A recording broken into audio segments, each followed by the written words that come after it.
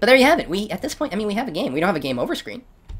But a game over screen is simply yet another level. You know, we'll call it level game over, right? You create a new scene. Alright, file. New scene. And let's just put a nice, attractive, GUI text in the middle of the screen. Game over. Boom. And let's make it nicely middle centered. And big, huge font of size, say 40. Let's save it as game over. And then if ever you run out of lives, well, first we're going to destroy ourselves. And then we're going to application.load level. I can't remember what I called it. I could just call it game over. With a capital O. Like that.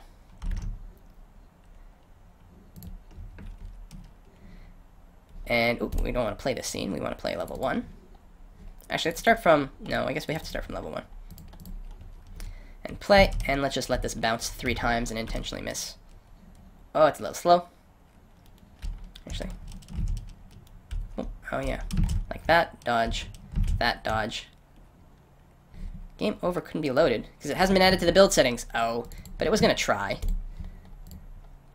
I'm sure there's a better way of doing this, but I can't look it up right this second. And this is also where you would actually build the actual software. For example, exporting the Windows standalone application, or for the web player, and so on, and then you can share it. But we have a game, guys. This is it. We have a literal game with a goal. There's no win. You just keep going until you can't go anymore. So, you know, until you pass out, I suppose. You can increase the difficulty continuously by doing things like changing the starting velocity of the ball. Right? Every time you go up in a level, the ball, instead of launching at 300, it launches at 300, then 350, then 450, and then so on and so forth, faster and faster and faster until it becomes virtually impossible to control. You can implement a variety of power-ups simply by, well, we may want to look at that. Simply to look at the collision rules.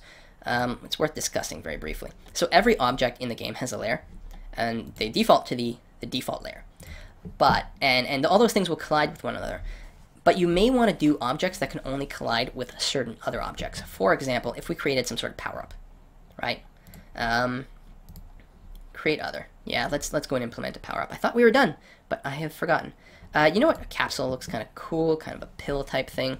We're going to zero it all out. It's obviously too big. Let's go half size in every way. There we go, a nice power-up capsule. We're also going to rotate it around the z-axis 90 degrees. And there we go. So this is a power-up that's going to fall out of bricks occasionally. And we don't want it to collide with balls or other bricks. We want it to fall through everything except our paddle. Which means our paddle has to be on a special layer. So by default, it's got a few built-in layers, default, ignoring raycast layers, which is automatically used for various raycast effects. But here what we want to do is have a special layer for our paddle, and a special one for our power-ups. And then we want to look at the physics. So this is the collision matrix, and everything with a checkbox can collide with one another. Well, our power-ups, we don't want it to collide with anything other than the paddle. And that's that. Now it'll pass through bricks, it'll pass through the balls, it'll pass through everything except the paddle. It'll collide with that, and then at that point we can have this power-up, you know, destroy itself and then do something. Maybe it'll change the scaling of the paddle, make it wider, at least temporarily. Then you can set various timers to time out on that.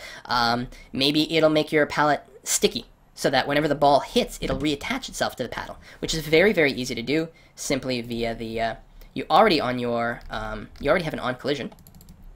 So you could do something like on collision, if power-up sticky or magnet is enabled, then what you would do is you would basically do the inverse of the launch ball code, which is here. You would just set it to is kinematic equals true. And you would set attached ball, and at that point the ball will be attached, and it'll stick to your paddle, and you can move it around, and then you can hit space to launch it again.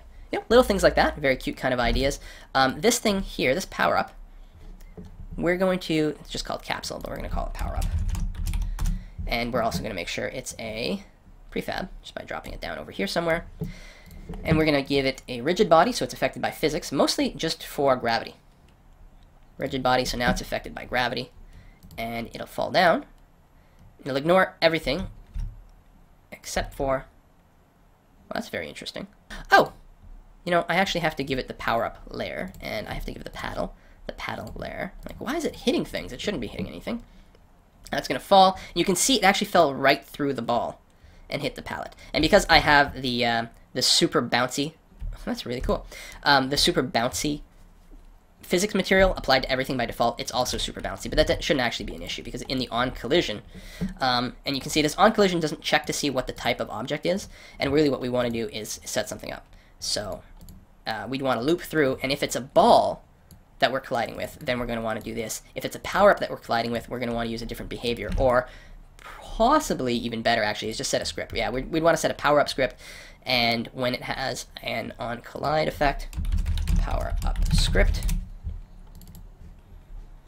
Probably don't have to show you, I only have to keep talking, but what the heck, let's do it. Let's go void on collision, enter, and then it's collision. We'll want to do a variety of things. We want to say, oh, did we collide with a paddle? Good, paddle, you get this this power up. But more importantly, we're going to afterwards go and destroy our current game object, like so. And now and we've forgotten to add the script because I always forget to add the script. Now when the power up hits the paddle, it goes away. Boop. There you go. We've picked it up. And then you can play a sound, which you'll have to look up. You can spawn a whole bunch of little things with some other physics that are on a completely different layer that don't interact with anything, just to make this sort of shower of explosions. You could spawn a particle system temporarily to do the explosions, all kinds of things to make it kind of spiffy and exciting. Probably some sort of GUI thing that tells you what's going on. You could spawn a little GUI element that just sort of hovers up. You've got, you got laser beams, and then it fades out. Anything you want. I think this tutorial has shown you enough that you could easily get started in doing that. We've covered physics. The only thing we haven't really covered is the idea of moving the camera around, but the camera is just an object like anything else in the game. It would be very easy to move it simply by grabbing it and then tweaking the transform just like anything else. I think the camera can even be physics enabled. You can, and that's one thing we didn't do, is nest objects, but we could drag the camera over to our paddle.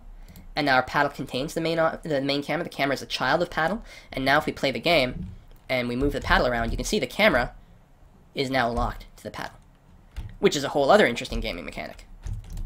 If you have any questions, please, please, please don't hesitate to post them on the videos. I will be happy to answer them. I'm usually pretty talkative, and also I'm probably going to be making more of these videos in the future. I know that I kind of just ramble. It's a very casual style of doing things, but I hope that this sort of unstructured approach works for people. So if there's a specific mechanic you want me to explore and to explain how do you do X, let me know. I'm absolutely not professional at this in any way whatsoever, but I've fiddled a lot with it, and I'd be happy to give a demonstration. See you next time, folks. Bye-bye.